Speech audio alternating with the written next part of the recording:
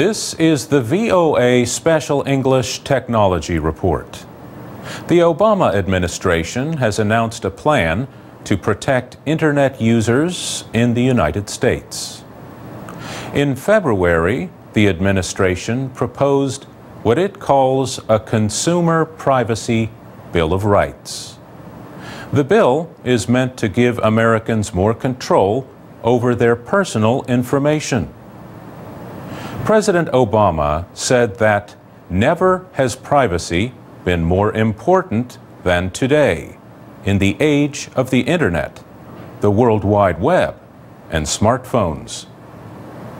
Under the Privacy Bill of Rights, Americans would have more control over what personal data companies collect from them and how they use it. It also would require the companies to be more open about their privacy and security policies. Darren Hayes is head of the Computer Information Systems program at Pace University in New York. He says many countries in Europe and Asia already have online privacy laws in place.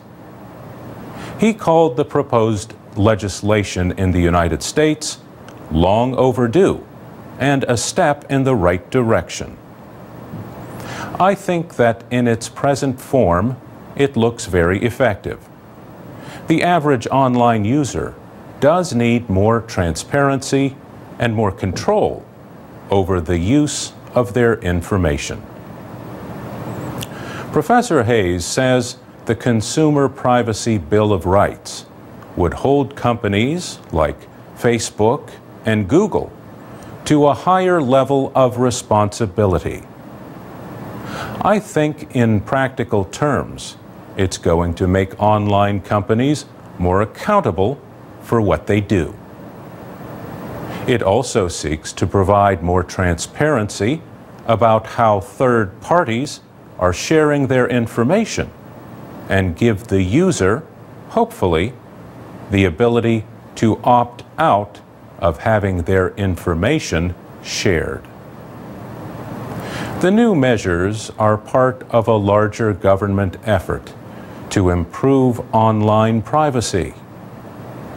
The administration has urged Congress to pass legislation in support of the measures.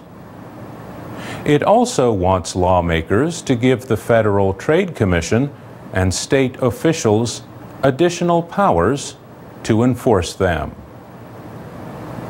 Professor Hayes says the effectiveness of the bill will depend strongly on that.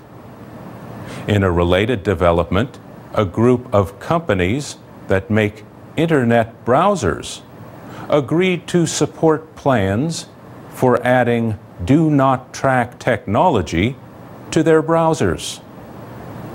The group agreed not to use tracking information to target personalized ads to users who do not wish to be identified. The companies will, however, still collect the information. For VOA Special English, I'm Mario Ritter. You can find more stories about privacy and technology at voaspecialenglish.com.